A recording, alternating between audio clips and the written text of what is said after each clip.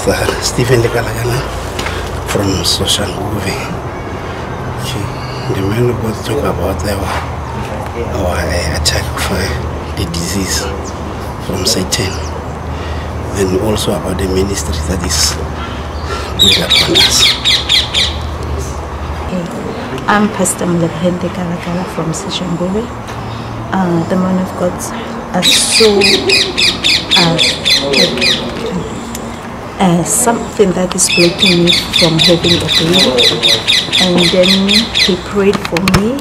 Then I felt the hand of God upon us. I felt like something is moving on my back, even in my stomach. Then I felt it's like falling down. Yes, as he was speaking to me.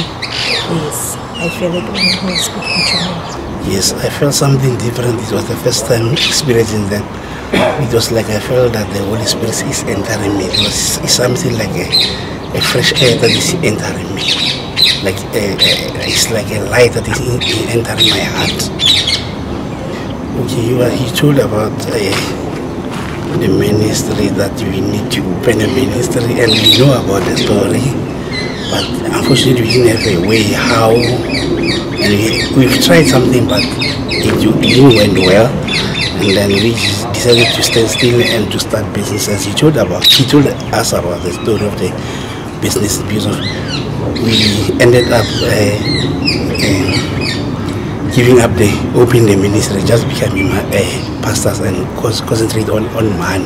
Then he said, no, it won't work. The work of God must still be done. The church must be open, and we can still continue the business. Amen. And also to follow you today. So let it come now. Now, in Jesus' name. In Jesus' name.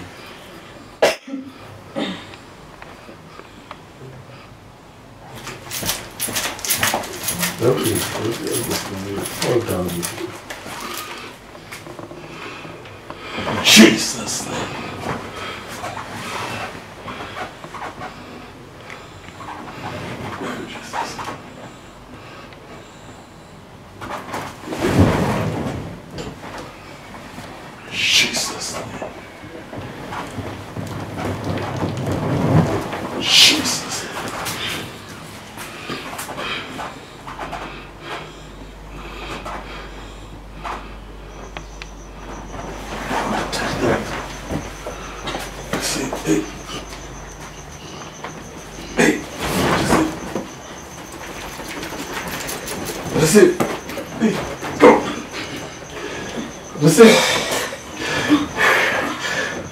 Receive.